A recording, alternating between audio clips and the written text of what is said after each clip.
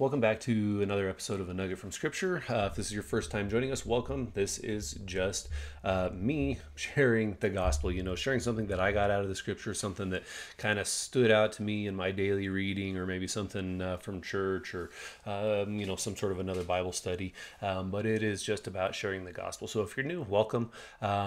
If you're new, this is was primarily originally an addiction ministry channel. We put out videos.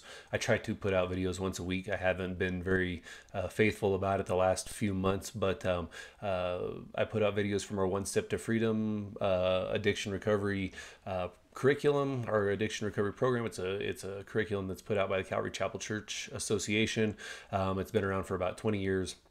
It's not something that I made up. It's the same thing that is taught at several churches that I know of. It's a Bible-based curriculum, and it's essentially just a Bible study. So if you're struggling with addiction, you can check out those videos. And if you just need a Bible study, if you don't know how to study the Bible, if you're just looking for something that's easy because you're not ready to get into some of the deeper things, then that's a great place to start, because it's aimed at people who are currently struggling with addiction and have not ever been in any sort of a Bible study or anything. That's a great place to start. If you or somebody would like to request a Bible, you can contact me. The website is www.soberforchrist.com. There's a contact form on there. My email is info@newthirstaddictionministry.org.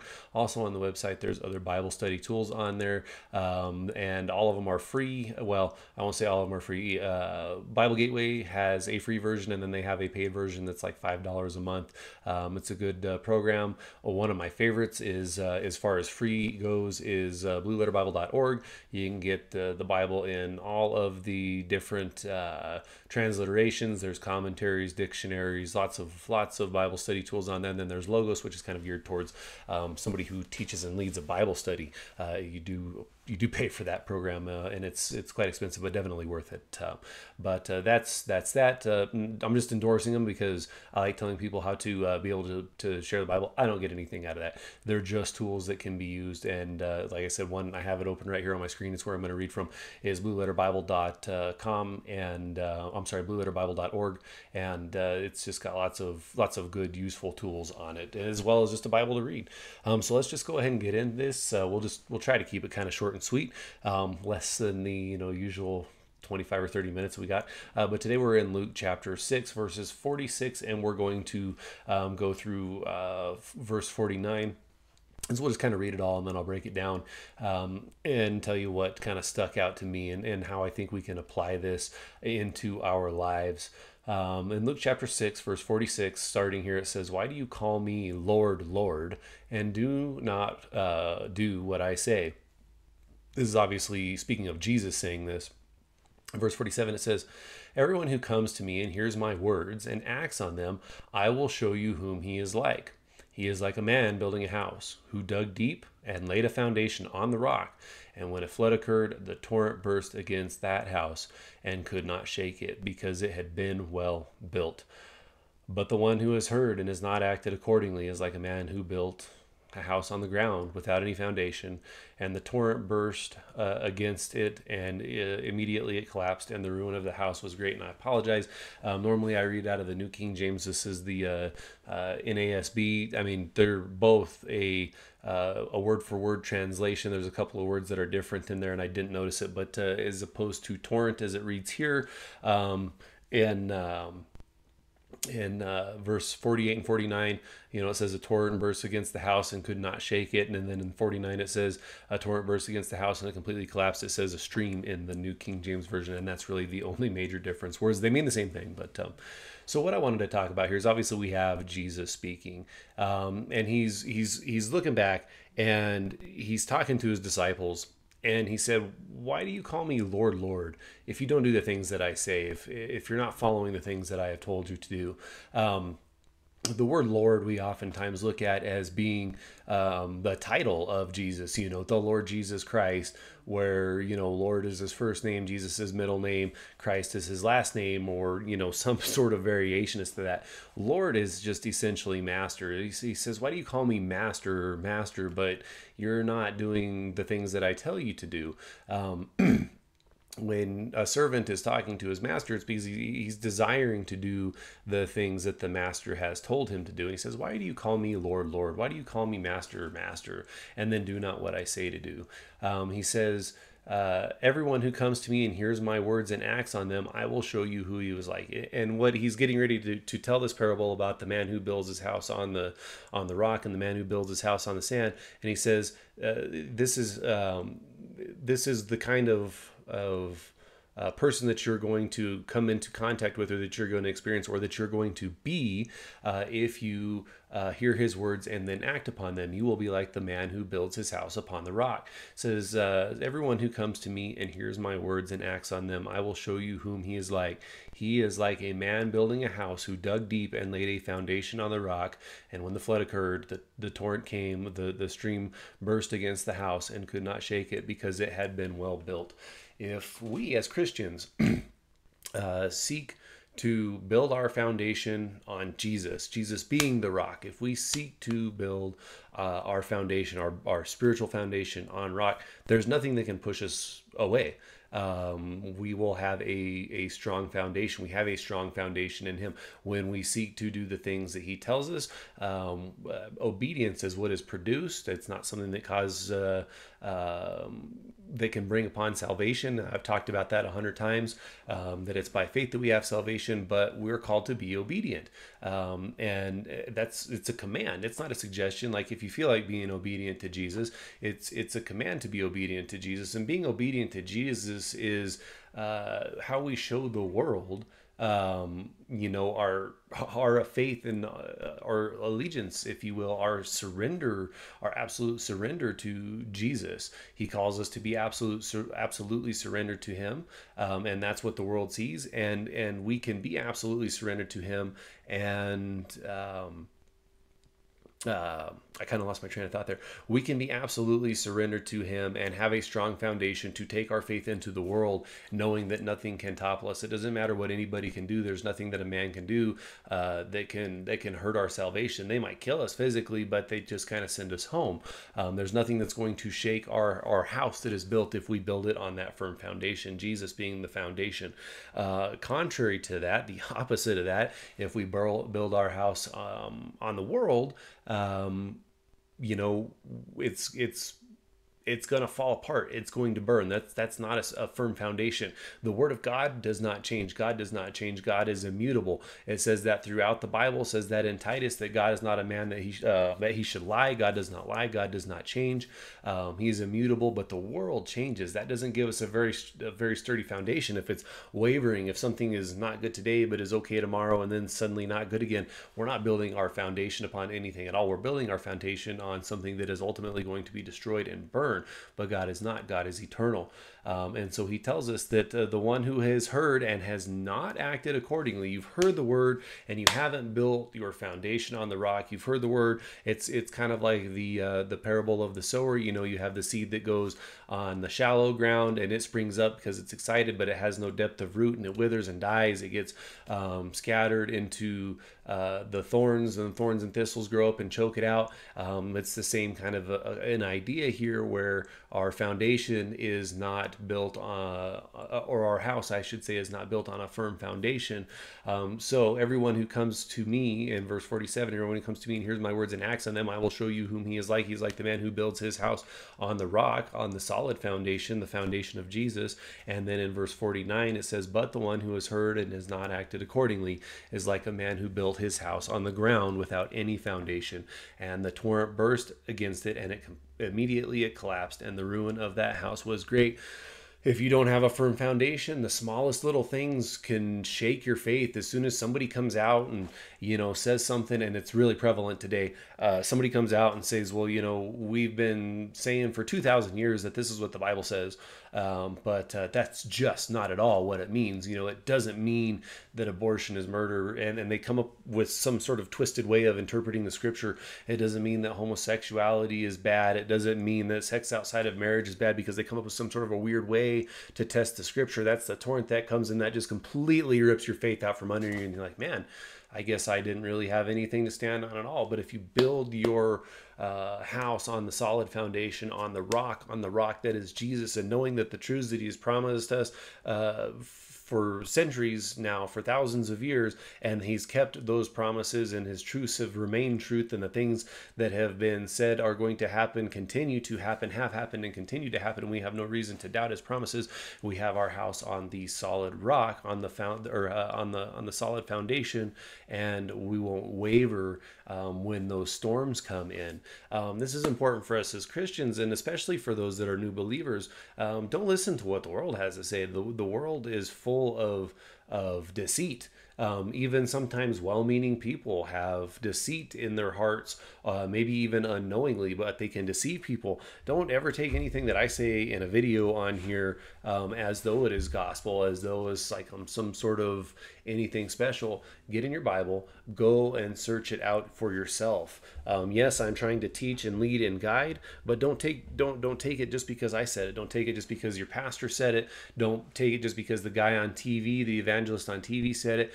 Get in your Bible and search it out. That's your foundation. The Bible is God speaking to us. And I mean, this applies to everybody, new believers, people that have been Christians for years, maybe, and just haven't necessarily gotten involved with it. And if you're not right now, I mean, first of all, I would encourage you to make that decision, because the days are short. I very, very firmly believe that the days are short just by watching the events that are happening in our world. And it's everything is unfolding right before our eyes to lead up into the last days, to ultimately lead up into, the book of Revelation, to the rapture of the church and the judgment of the world. So I encourage you, because there is hope.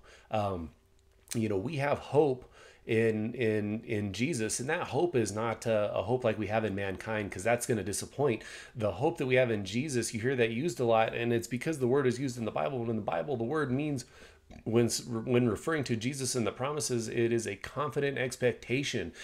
We're expecting this to happen because of the promises that He has made, and He, being unchangeable, is promising to do these things in the future. And we have that hope. We have that confident expectation. And it's not a human hope that's going to disappoint. But I encourage you, we have hope. You can have peace. There is no peace aside from God. We might think that we have peace, but there is not. The world does not have peace. As mankind, we cannot have peace, and we definitely can't have peace with God without the Son. No man comes to the Father except through Him. We can have peace on this earth. We can have joy on this earth, not happiness. Everything that we have on this earth that's physical just brings happiness. This electronic devices, all of our possessions and things that we have, they can bring us happiness, but that luster wears off. Your new car can bring you happiness and joy for a temporary period of time, but that word happiness is temporary, and joy, especially joy in the Lord, that is permanent. We can always have joy in the Lord, no matter what our circumstances are. We can have this joy that can be the worst day of our lives, but we're good, because we know that God's got us, and we know that no matter what happens, we have eternal life in heaven.